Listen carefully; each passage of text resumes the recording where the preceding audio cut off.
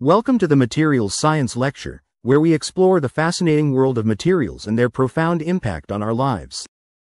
Our goal is to introduce the principles of materials science, focusing on developing new and improved materials for engineering design.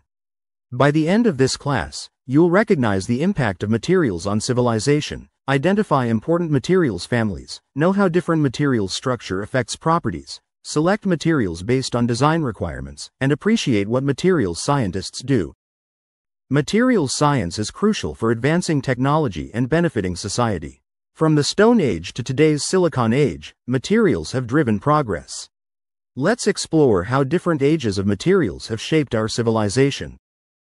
For hip implants, materials must meet specific requirements such as mechanical strength, endurance through many cycles, and biocompatibility. These factors ensure the implant's functionality and longevity.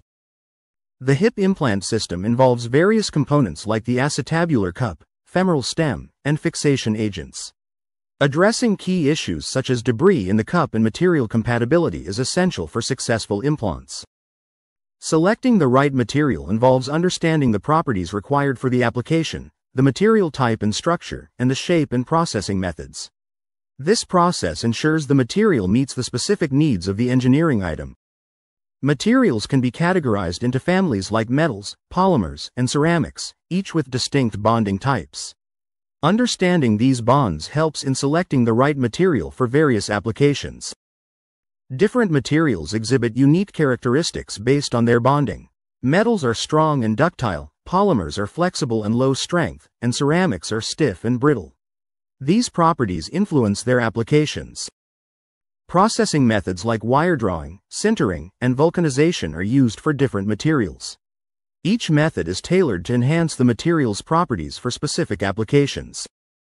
Materials science covers a wide range of topics, from bonding and mechanical properties to electrical properties and composites.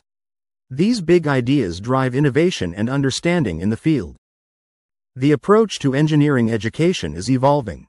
Tomorrow's engineers will benefit from student-centered learning, focusing on lifelong learning, team-based skills, and solving open-ended problems.